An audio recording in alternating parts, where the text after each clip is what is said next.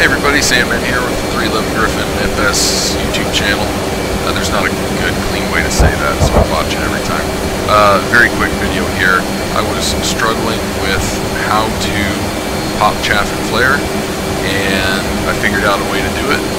Very quick disclaimer, I don't know if this is the right way, I don't know if this is the best way, and I'm not going to be talking about actually trying to defeat missile launches. All this is the way I figured out how I could selectively pop chaff and flare one at a time. Okay, so first and foremost, let's go into the controls here. And some of these controls are just weirdly named. If you don't know that much about them, if you're not familiar with them, you might skip by them. So I did find the dispenser switch, and one might think that that is how you make stuff happen. And it is. It's just a matter of figuring out how to make it work for to your liking. So dispenser switch down, off, on. There's a toggle on and up. These are a little bit not necessarily intuitive about what they are. Okay, so it's a little bit weird, and I probably don't have these set up quite the best way possible, but I do have them mapped. I think really all you need to map is up and down, because that will toggle. You can bump it up, you can bump it down. Okay, you can also do this bypass switch. That I might wind up taking off the up and down and just doing on, off, and bypass, because those are the three positions. In fact, let me do that. Yeah, no, I'm not going to mess with it while I'm doing the video. There's also the dispense button on the sidewall. I do have that mapped to my countermeasure switch down, but I'm not going to mess with it. And then there's the dispenser switch, which is on your HOTAS in the F-18, fore and aft. So aft is flare, fore is chaff, and I mapped these early on, and I couldn't get them to do anything. Why? Because the switch has to be on. So, again, my track IR is on. So, see the dispenser down there, bypass? You can barely see it. And just so you know, the ECM switch is right there.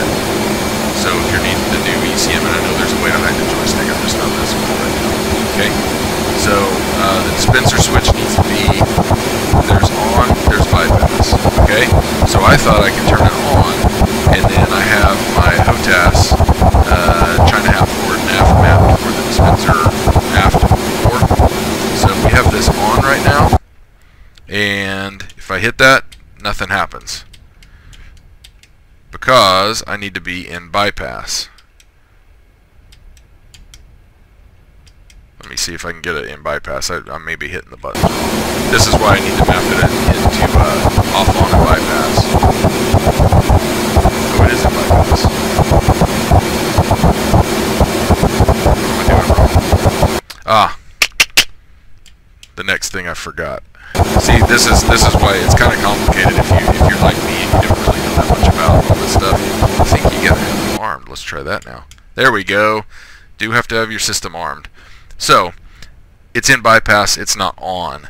My belief is, somebody can probably correct me if I'm wrong. My belief is that if it is on, then the computer's taking care of it. If it is in bypass, then you are taking care of it, if that makes sense. So I think that's what's going on there. So now you can just pop them to your heart's content. You can't see it, but there's some chaff popping out there. Ooh, did I already run out of flares? I did. I wasn't carrying very many flares. So anyway, quick video. Again, it's not necessarily the right way to do it. That's not necessarily the only way to do it or the best way to do it. But that was how I managed to manually pop chaff and flares with the controls being on. Hope that's helpful. Thanks.